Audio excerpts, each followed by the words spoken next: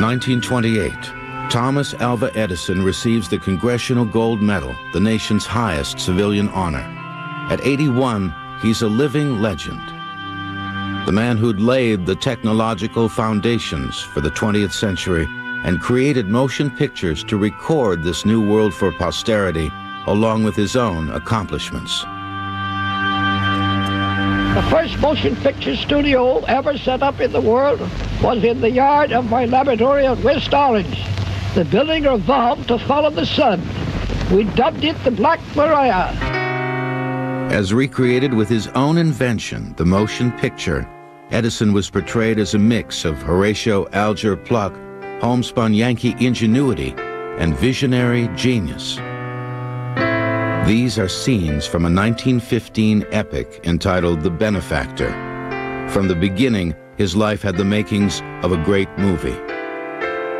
In a sense, Edison devised his own legend of this sort of rough-hewn inventor who didn't pay much attention to science. In fact, Edison paid a lot of attention to science. What he didn't pay attention to was the kind of higher-level pure science that didn't have immediate practical application. 30 years old, Edison applied his practical genius and produced the talking machine. Topping himself 2 years later, he lit up the world with the electric light. By then, there were people who believed he could do anything. Most of all, Edison himself. Most inventors have rather large egos. They feel they can affect the way other people live their lives. And the way they can do that is not through management or necessarily through ideas, intellectual ideas, but rather through creating technologies and systems that people will live with and work with. Edison's self-absorbed involvement with his work had disastrous effects on a first marriage. Weakened by declining health, his wife Mary Stilwell died in 1884, neglected and mentally unstable. Left with 3 children, Edison remarried in 1887. His second wife, Mina Miller, was the daughter of a millionaire. Edison remained Edison, but with the support of family and friends, Mina was better prepared to be the wife of a man called the Wizard of Menlo Park. Bursting with ideas for new inventions, in 1887, Edison moved into a huge new laboratory complex in West Orange, New Jersey. 10 times larger than his old quarters a few miles away in the village of Menlo Park. For Mina and his children, he bought Glenmont, a lavish nearby estate. Settled in West Orange, it wasn't long before Edison found himself at his desk in his library thinking about the realization of a very old dream: moving pictures. This book, written in 1646 by Athanasius Kircher, a Jesuit priest, records the early history of projected images. It began with the magic lantern, forerunner of today's slide projector. The magic lantern was a device that used light from a lamp to project images painted on glass plates. The effect on viewers was truly magical, and these were only static drawings. Eager for the energy of motion, early inventors created ingenious devices to add life to their shows. Slides with movable parts were popular. A more sophisticated illusion of movement came in 1834 with the creation of the zoetrope by English inventor George Homer. Here, spinning sequential images appear to move. It was an example of a physiological phenomenon described in 1884 by Peter Mark Roget of thesaurus fame. It's called persistence of vision. With cinema, when you project an image on the screen, which creates the illusion of motion, what you're projecting on the screen is really a series of still photographs. And what happens is that the eye synthesizes these slightly different photographs in such a way that it creates the illusion of motion. A popular early toy illustrates this synthesis or blending by the brain. When a card with a picture of a bird on one side and a picture of a bird cage on the other is twirled rapidly, the brain combines the two pictures, creating the illusion that the bird is in the cage. The zoetrope and many devices like it became popular in 19th century parlor amusements. But in 1829, a vital step in the evolution of the motion picture took place. Louis Daguerre perfected a truly magical technology, photography. Now, for the first time, a glimpse of the real world had been captured forever, frozen on a light-sensitive glass plate. But creating early photographs took as long as 5 minutes per image, too slow for movies. By the 1870s, faster picture-taking was possible. This allowed Edward Muybridge, studying the movement of animals, to make another major step toward motion pictures. California railroad magnate Leland Stanford hired Muybridge to prove a bet. Did all 4 hooves of a running horse ever leave the ground at the same time? Working at Stanford's Palo Alto farm, Muybridge lined up a series of cameras along a short track. Threads stretched across the track were attached to each of the camera shutters. When a horse raced by, it broke the threads, which in turn released the camera shutters one after another. The result was a series of sequential photographs. Sure enough, there was a time when all 4 of the horse's legs were off the ground, but more important, Muybridge painted copies of his photographs on a glass wheel and created a viewing device called the zoopraxiscope. For the first time, there was a photographically accurate illusion of movement. When Thomas Edison heard of Muybridge's work, he was intrigued. In 1888, he and Muybridge met. Who knows what they talked about entirely, but certainly one thing they did talk about was how to possibly link the zoopraxiscope with Edison's phonograph. Edison had sort of found, to his surprise, that some of his competitors had made major innovations on his tinfoil phonograph, and he was trying to one-up them. Photographs that moved and talked, now that would shake up the competition. But work on movies didn't begin immediately. Edison's restless mind was elsewhere. At a mine he owned in nearby Ogdensburg, he was focused on a little-known obsession of his life, a machine to separate iron ore with large magnets. It was typical of Edison to work on many ideas at the same time. In 1888, moving pictures was added to his list.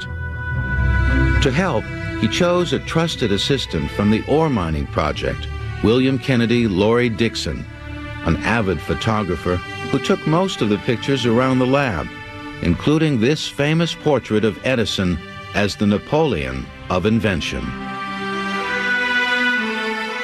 The motion picture project was perfect for Dixon.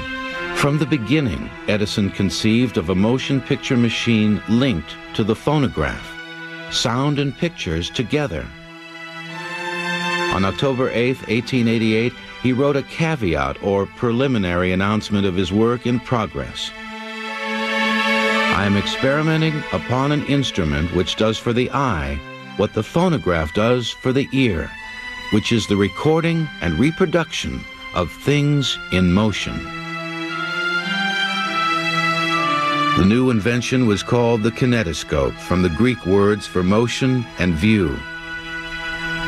Dixon's job was to turn this exotic name into a working machine. With time, his role changed from assistant to collaborator, to some say, unaccredited co-inventor.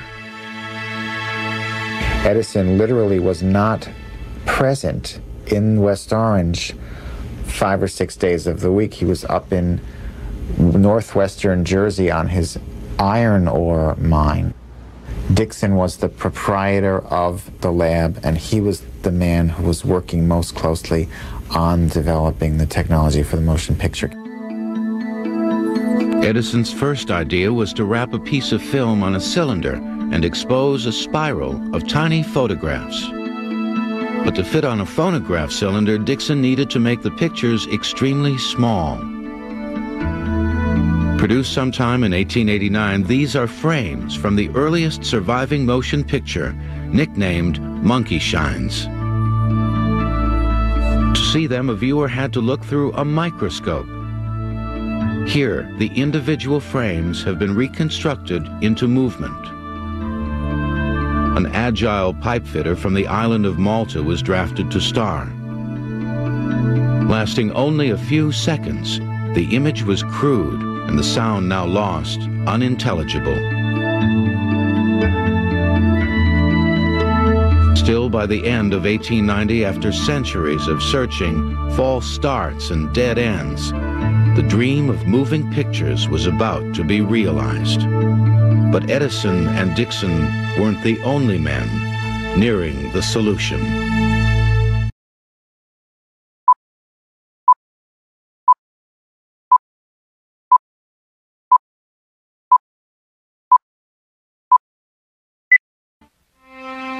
When Thomas Edison began experimenting with motion pictures in 1888, he wasn't alone.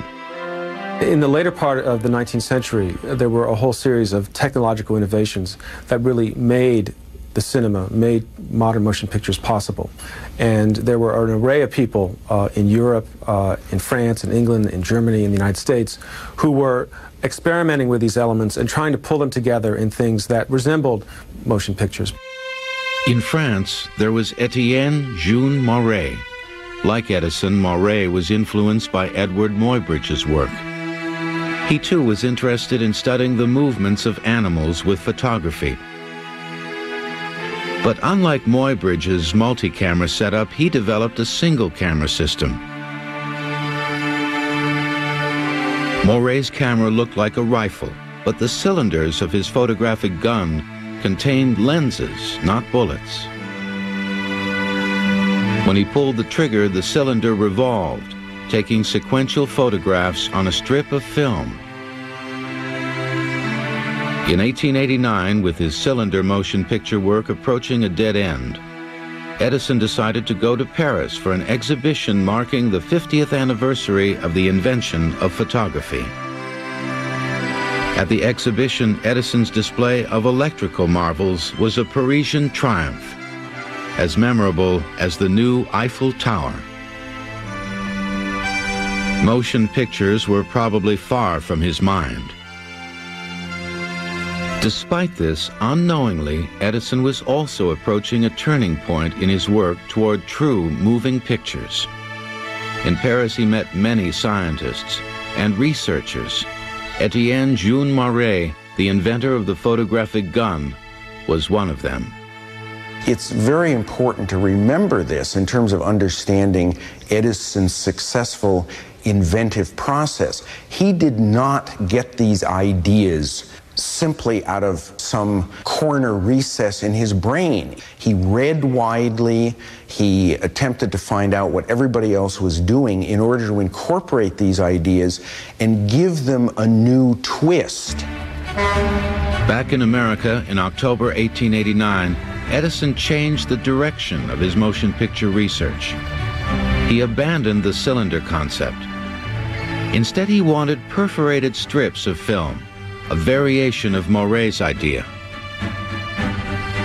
Edison's assistant, W.K.L. Dickson, was soon at work on a new motion picture machine. Unlike today's cameras and projectors, the film moved laterally through the mechanism, not top to bottom. In March of 1890, Dickson was ready to show his preliminary handiwork. Edison was impressed. "That's it," he said. "Work like hell." Dickson did. Working with his partner machinist Thomas Heiss, the two are seen on a frame from an 1892 experimental film. Together, they were inventing motion pictures.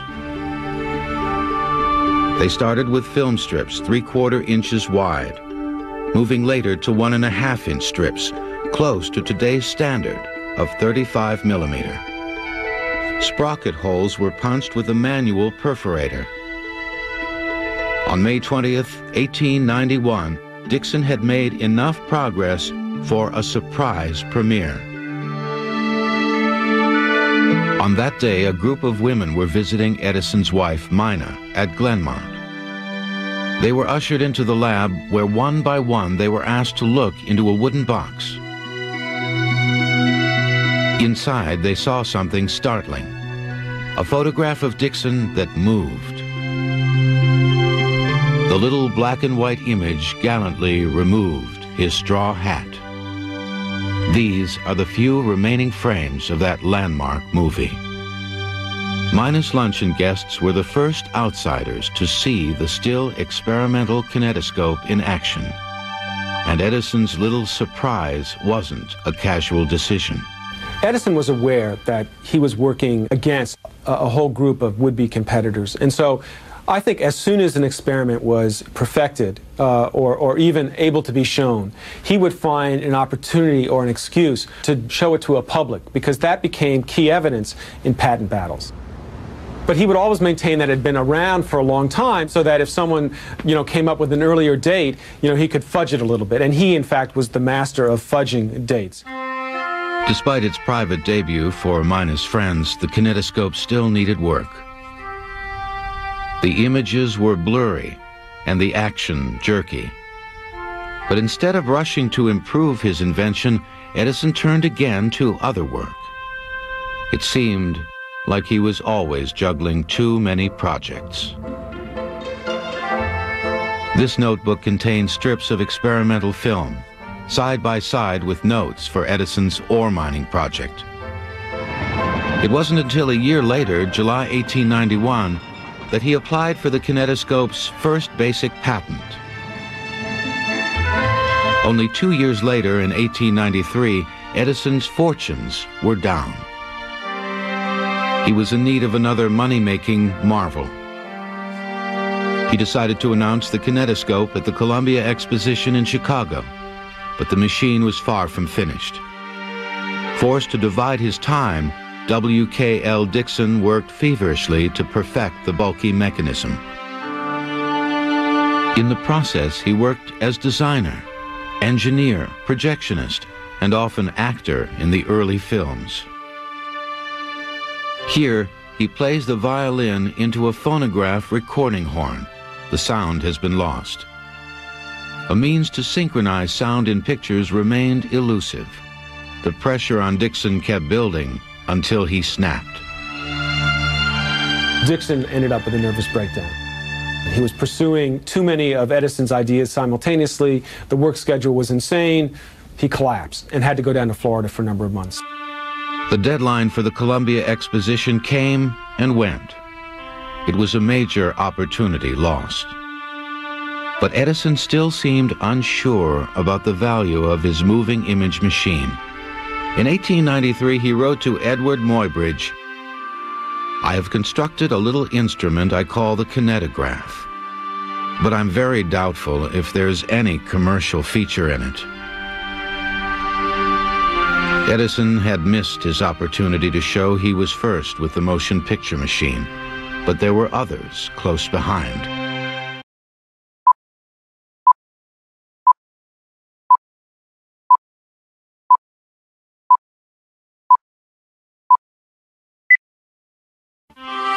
The main theme of the 1893 Columbia Exposition in Chicago was electricity.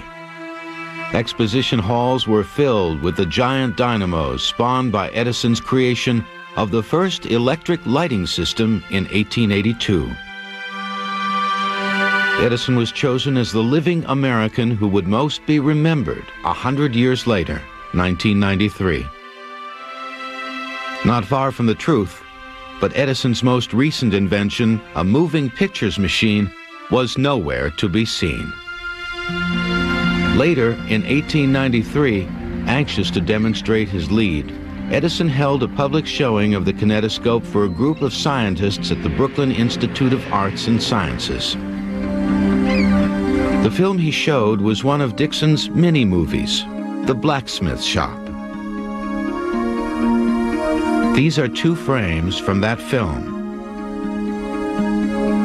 In 1894, Dixon's health had improved, and he was back in the lab.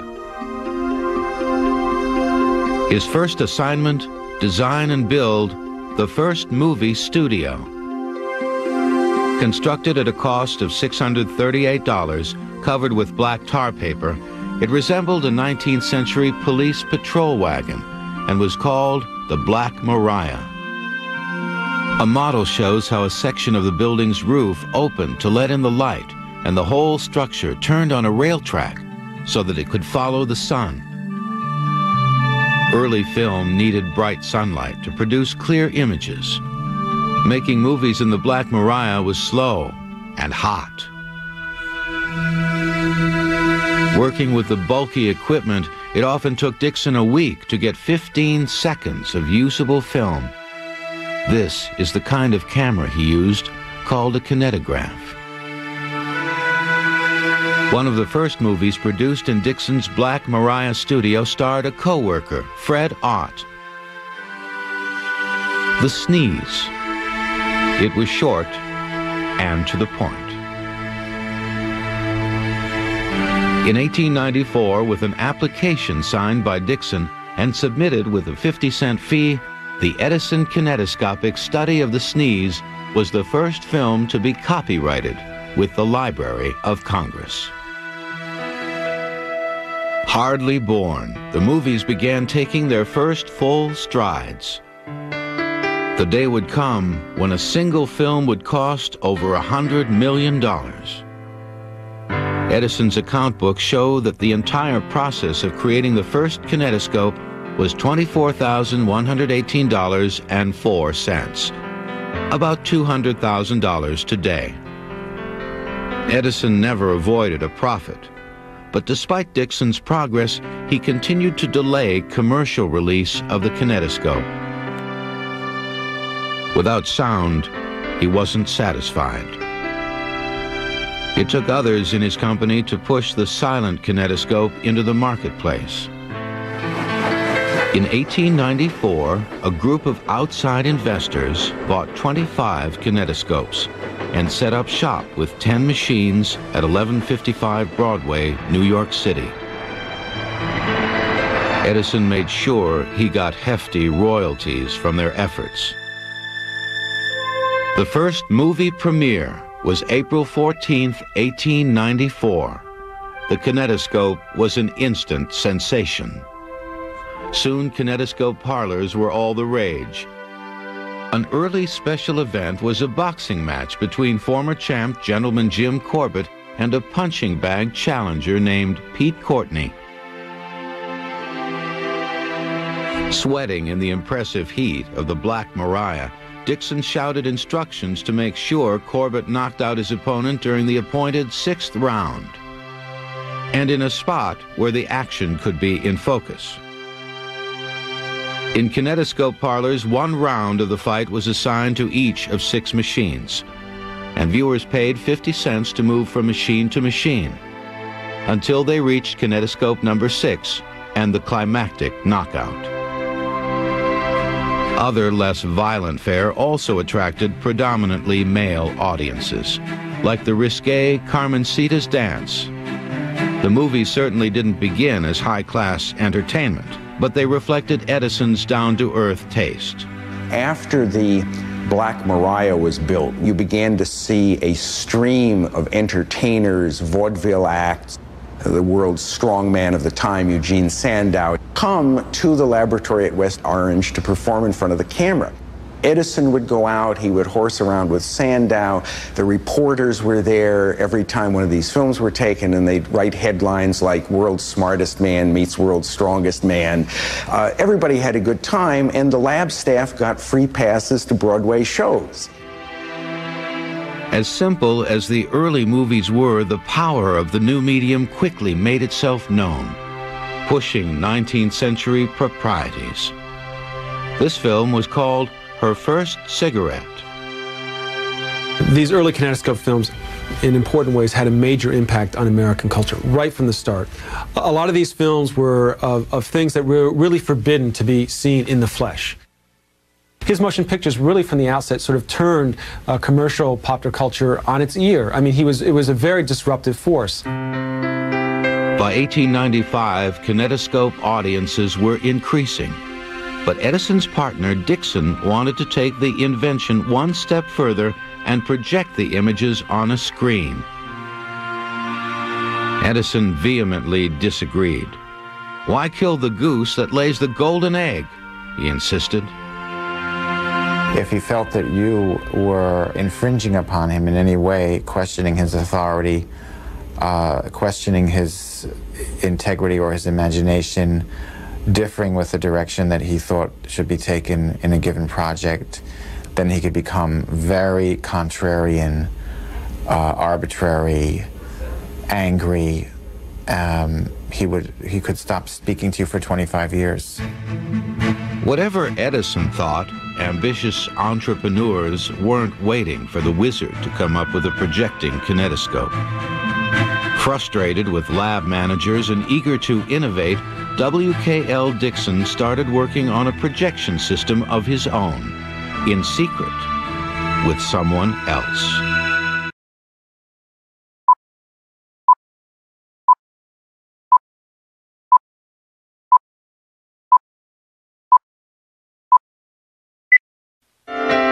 In 1895, frustrated with his boss's refusal to develop a projection system, Edison project manager W.K.L. Dickson had begun working with Edison competitors. When his activities were discovered, he was forced to leave the lab. Edison felt he'd been double-crossed. Dickson went on to help found the new movie company American Mutoscope. As competition to the kinetoscope, American Mutoscope created a peep show machine that used images on file cards that flicked past the viewer.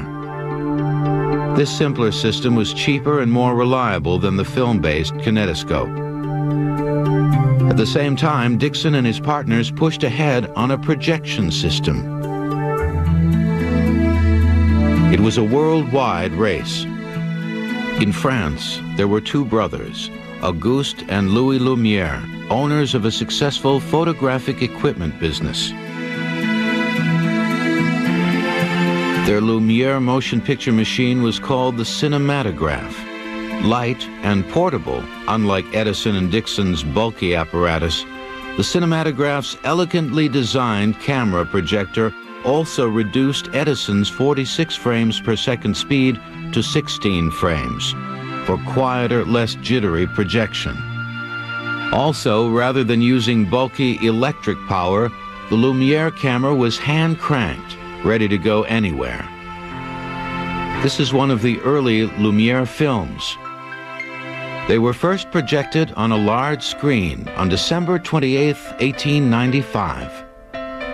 Taking advantage of the cinematograph's portability, Lumière films delighted audiences with scenes from everyday life. In contrast to Edison's vaudeville acts and stage presentations. Back in America, a few weeks ahead of the Lumières, Charles Jenkins and Thomas Armat demonstrated another projection system in September of 1895. They called their projector the Phantoscope. By rapidly starting and stopping the film as it passed through the projector, the Phantoscope eliminated the annoying flicker in Edison's continuous motion kinetoscope. Edison was stubborn. It was usually his way or not at all. But with audiences demanding movies on a screen, he was finally convinced to put his name on a projector. Not his. He licensed the machine invented by Jenkins and Armat. They renamed it the Vitascope. The Vitascope motion picture projector debuted on April 23, 1896, at Coster and Beale's Music Hall in New York City. Modern movies were born. For audiences, it was love at first sight. The most impressive short film was of surf crashing onto the shore at Dover. And this was a film loop that was repeated over and over again, and a number of people in the audience, so struck by the realism of this, dived under their seats, thinking that they were going to get hit by a wave. Unacknowledged in the back of the house, Thomas Armat, one of the Vitascope's true inventors, watched his machine making sure everything went well, while audiences cheered Edison's latest marvel. The Edison name meant box office. The Kiss was one of Edison's earliest hits. It recreated a scene from a popular Broadway show and had the further distinction of inspiring probably the first competitive movie remake.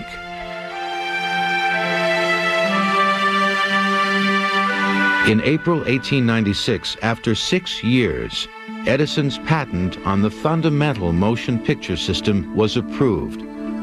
But even that didn't stop the competitive warfare. In Europe and the United States, alternative projecting machines were popping up everywhere. Everybody was suing the daylights out of everybody else, trying to promote their own competitive position. And everybody was probably guilty of shading the truth in terms of arguing what they had really done and making claims against their competitor. Not even legal turmoil could stop the growing influence of motion pictures. From storefronts, special places for movies evolved. They were called Nickelodeons. Combining peep show arcades with projection theaters, Nickelodeons began providing popular entertainment for middle-class audiences. Next came theaters dedicated to projected films. One of the first was Tally's in Los Angeles. Early motion picture audiences were whisked around the world and across the country. Vanishing people and places were captured forever. Perceptions of time and distance had begun to shrink. It didn't take long for the power and influence of the movies to be appreciated. In 1898, W.K.L. Dixon, now living and working in England, scored another motion picture first when he was granted permission to film Pope Leo XIII in the Vatican. Dixon's career in Europe would eventually go into gradual decline, but in Paris, he proudly posed with fellow movie pioneer Etienne Jean Marais. Back in America in 1900, the Edison Motion Picture Company gained another influential employee. His name, Edwin S. Porter. This 1902 Edison film made by Porter, Jack and the Beanstalk, is typical of its time. All the action is taken from one unmoving position. Audiences were getting bored. Porter recognized that the movies need new forms. The question was how to find a new kind of subject matter that would get people back in the theaters. And the solution really was a simple one. It was the story film. A landmark in his development is this 1903 film Porter made for Edison, The Great Train Robbery. Here is certainly the first movie Western, although its claim to be the first film to tell a story could be challenged by European movies of the day. Still, Porter's film shows how far motion picture technique had come in little more than a decade, including special effects like the image of a train inserted in the station house window. With longer storytelling films, movies were even farther than ever from the first kinetoscope entertainments. But despite Porter's example, Edison was slow to go into feature-length film production. When Porter resisted making movies like factory products in 1909, Edison fired him. It was the beginning of the end for the Edison Motion Picture Company.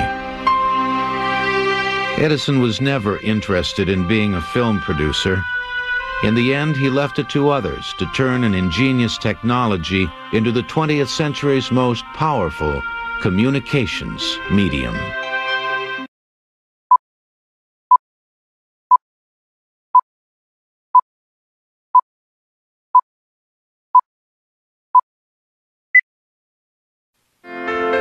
From short vignettes, by 1902, movies were exploring new forms. The film, A Trip to the Moon, represents an explosion of innovation. It's the work of French magician-filmmaker Georges Méliès. Even before Edison employee Edwin S. Porter Méliès and other French filmmakers were beginning to tell stories in motion pictures.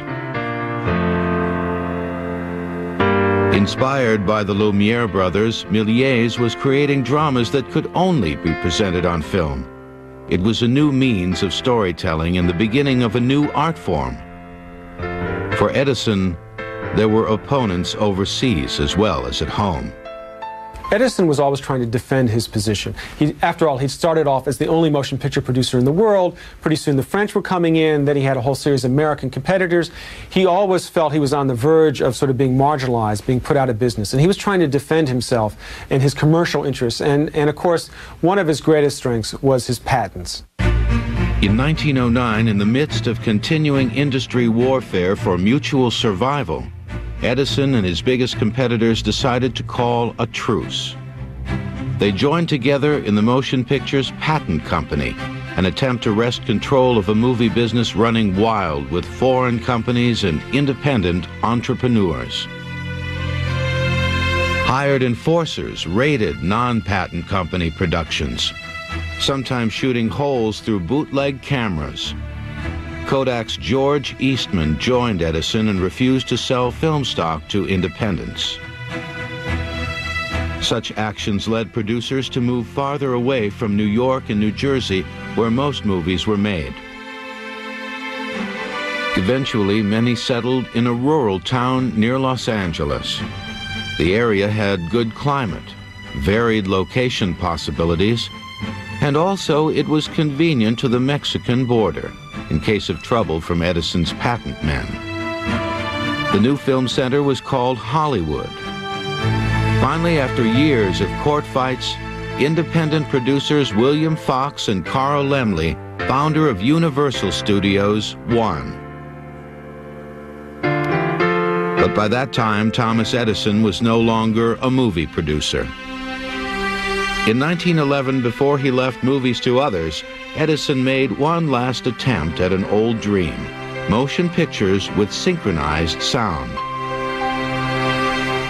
Silent films were never really silent. Live offstage sound effects were often used, and music from a single piano to a full symphony orchestra was common. True synchronized sound, however, remained elusive. Spurred by recent improvements in his phonograph, Edison linked his sound machine with his movie equipment. The result was the kinetophone. The kinetophone was nothing more than a variable speed control on the phonograph that allowed the projectionist to adjust the sound to keep it in sync with the picture. Hopefully.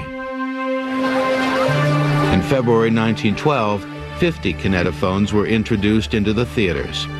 The New York Times reported gasps of astonishment. But soon, sound and picture began to drift apart. After the audience's expectations had been built up, to have the sound seriously out of sync with the performance on the screen led to uproar, people hooting, ridicule, critical newspaper articles making fun of this. And certainly Edison wasn't pleased about ending up being an object of ridicule after all of the effort that he put into this technology.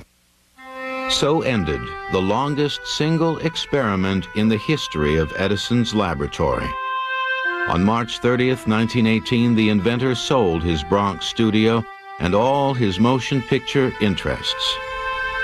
The end of his interest in the motion picture was more than the result of financial failure. It was also part of a pattern in his life. He lacked the capacity for sustained research in a single field. He starts in telegraphy, he gives up telegraphy. He moves to telephony, he gives up telephony. He moves to the phonograph, he goes to the electric lighting system. He comes back to motion pictures, all of which have combinations and bits and pieces of each other, but which are not, in fact, the same system. While Edison drifted away from the movie business, the silent film was maturing into the central art form of the 20th century. D.W. Griffith would soon create the controversial classic Birth of a Nation. An English music hall comedian, Charlie Chaplin, would become first and perhaps the greatest international movie star. All this hardly 30 years after W.K.L. Dixon's pioneering experiments in the Black Maria. But in the 1920s, no one knew Dixon's name. Thomas Edison was the inventor of the motion pictures, a living legend. He became the most widely known inventor of the age. In surveys of the top 10 figures in history, Edison often figured near the top, sometimes at the very top. Very unusual for an inventor, who were often seen as kind of odd folks. Yet here was Edison seeming to be both every man and this great genius at the same time. 1927 was a landmark year. It was Edison's 80th birthday, but it was also the year that produced The Jazz Singer, the first successful talking picture. Movie technology had passed him by, but the old wizard could still charm newsreel reporters, poking fun at his lifelong hearing problem. What do you think of the sound pictures of today? That's what I think of the talking picture. Yeah. Well, I don't know. I never heard one. Well, I have a little trouble now and then, but that's because I'm getting old. But I've got a lot of ginger yet. 4 months later, the wizard of Menlo Park was dead. The world mourned the man whose legend claimed the phonograph, the electric light, and the movies. Something so incredible, I mistrust my own. In 1935, 4 years later, suffering from hard times, another man died quietly in England, William Kennedy Laurie Dixon. To the end, Edison considered Dixon a double-crosser. Edison, and certainly the Edison legend, left no room for co-inventors. In fact, it was a true collaborative effort. Both of their roles were essential to achieve success. Despite Dixon's key role, other Edison scholars argue that Edison might have found another Dixon. But Dixon could never have found another Thomas Edison. This is Edison's death mask, never before seen on television. His expression serenely confident to the end, dogged and determined, ruthless when he needed to be. Thomas Edison may not have thought of all the ideas of his invention, but he was the man who got them made. Tonight on Modern Marvels Wednesday, when you gotta pull it, push it, lift it, or drag it, you need a marvel that's worked for thousands of years. From oxen to airplanes, you'll always find them at the forefront of towing on Modern Marvels. Tonight at 8 on the History Channel.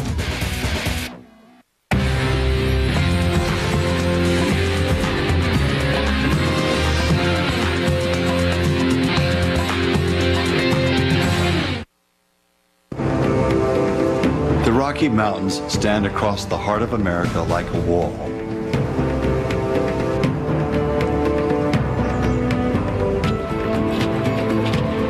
They are a massive, jagged spine of earth and snow-capped rock that rises in some places over 14,000 feet. The mountain's stern, tree-covered slopes divide the continent. Water that falls on the eastern slope of these mountains eventually ends up in the Atlantic Ocean.